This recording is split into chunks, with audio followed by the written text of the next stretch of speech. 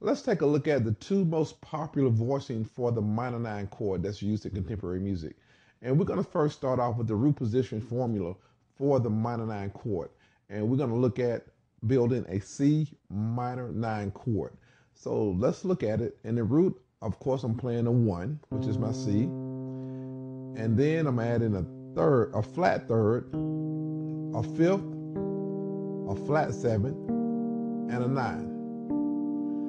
So that's the C minor 9 chord. And you need to memorize this formula: 1, flat third, 5th, flat 7, and 9th. And we're going to look at this voicing in all 12 keys.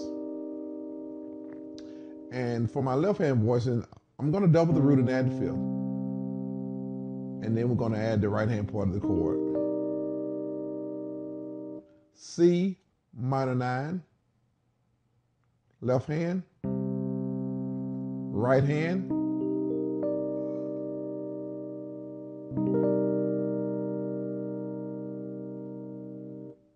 F minor 9, left hand,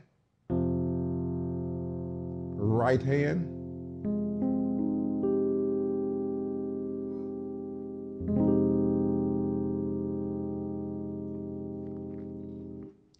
B flat minor 9.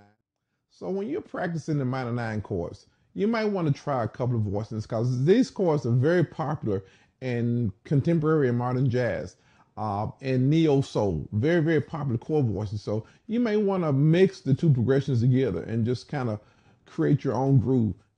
And I'm just going to play like a 1-4 progression, a 1 minor 9 going to a 4 minor 9, and just kind of experiment with it. And it may be a great practice exercise to try that progression.